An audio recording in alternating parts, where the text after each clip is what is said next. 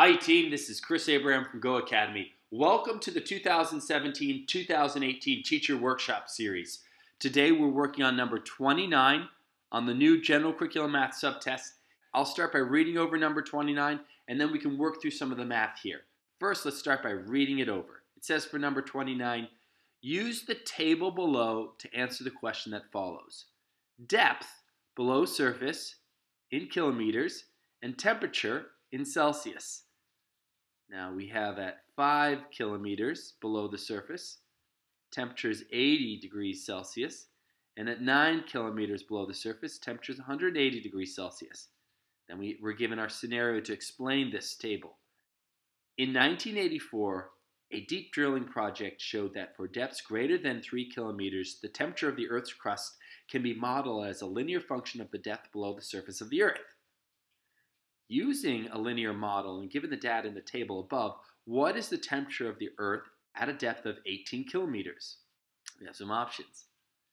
Now look at this scenario. This is actually, there's a lot of language here. Read it to yourself. It's a little wordy, right? So let's just focus on the central image here. Like someone asks you, what is this real life scenario about?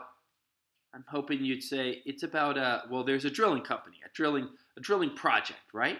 So let's just visualize what that would be. Here's the surface of the Earth here, and there's this drilling project, and they must have a big drill, right? They've got to have a big drill to drill down into the Earth, right? They're drilling down the Earth, and the first 3 kilometers, that has its own set of rules, but as it continues to drill down, right? It's drilling down into the Earth. They find a linear pattern. Everyone got that they use that word linear twice. That means that the relationship between, our depth and temperature, the relationship between those two variables changes at a constant rate. There's a constant slope here. And we can think of our depth, right? We can think of that depth as an x input and our temperature as a y in output, x and y. And we can kind of map those out on our visual here. Like, for example, if we dig down 5 kilometers, well, temperature is 80 degrees Celsius. And if we dig down further, let's say to 9 kilometers, temperature is 180 degrees Celsius, right? Now we've got to keep digging. We've got to keep digging and digging and digging until we get to 18 kilometers, and we're trying to find out how many degrees Celsius that's going to be. That's our question mark. The model drawing just helps me visualize and organize the information. It's sort of an extension of the table, but it's in itself, it's just helping me organize this information. Now we said that there's a constant rate of change with linear equations.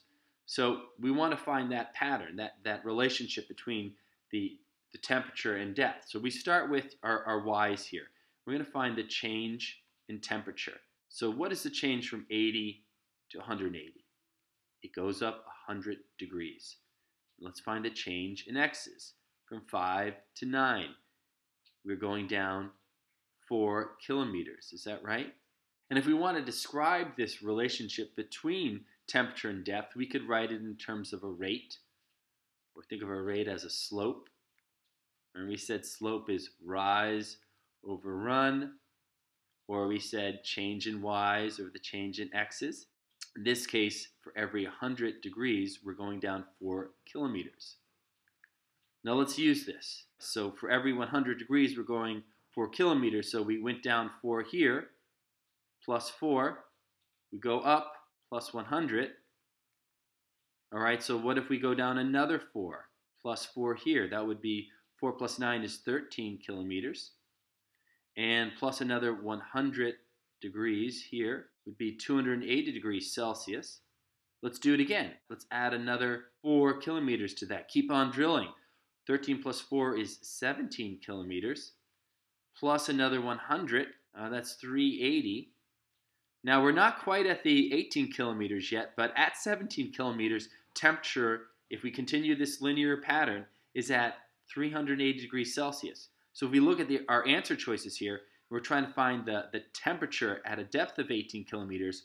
We know that at 17 kilometers, it's 380. So we cross out A. Now, all these are, it's kind of hard to visualize which one these would be. So we've got to go this last kilometer. How do we do that? Well, we go back to our rate. See this rate here, up 100 degrees for every 4 kilometers. Well, this can be reduced, right? We could take this, divide by a factor of 4, and get 25 degrees for every 1 kilometer. And this is really helpful because now we know that for every 1 kilometer that you go down, temperature increases by 25 degrees. And that helps us with that final step. When we dig down 1 more kilometer. 17 plus 1 gets 18. We're going to, instead of going up 100, we're going to go up only 25. And our temperature at 18 kilometers will be 380 plus 25 gets you 405. The answer here is C. What a great problem. Team, I like this problem a lot because it's incorporating a lot of elements in math. You have a table that you have to be able to interpret. You have an algebra word problem, which means you got to understand the scenario involved in the problem before you do the math. We did a problem-solving strategy where we drew a model drawing and sort of organized the information with our visual. This is a strategy just to help understand the problem and organize some of the math. We had to figure out, they had that language of linear function, linear model, which is the code word for it's moving at a constant slope, which means we've got to be able to find that rate or slope, that relationship between those two variables to help us with the problem. And then finally, we've got to be able to take our answer of 100 over 4 and be able to reduce it to something that's a little bit, a rate between the temperature and depth that's a little bit more useful at the end. A lot of great stuff to get to the 405.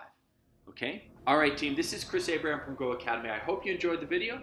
Stay tuned for more. Have a great day, team. Take care.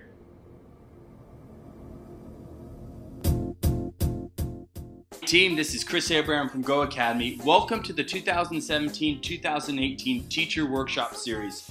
This year we're holding workshops in math, science, English and history, early childhood education, foundations of reading, ESL and SEI. These are hands-on workshops designed to help teachers pass their teacher certification exams. I encourage you to check them out. We're holding them in Massachusetts, New York, North Carolina, California, New Hampshire, Vermont, Connecticut, and a couple other states. I encourage you to check out an upcoming workshop. I'm sure you'll find them very helpful.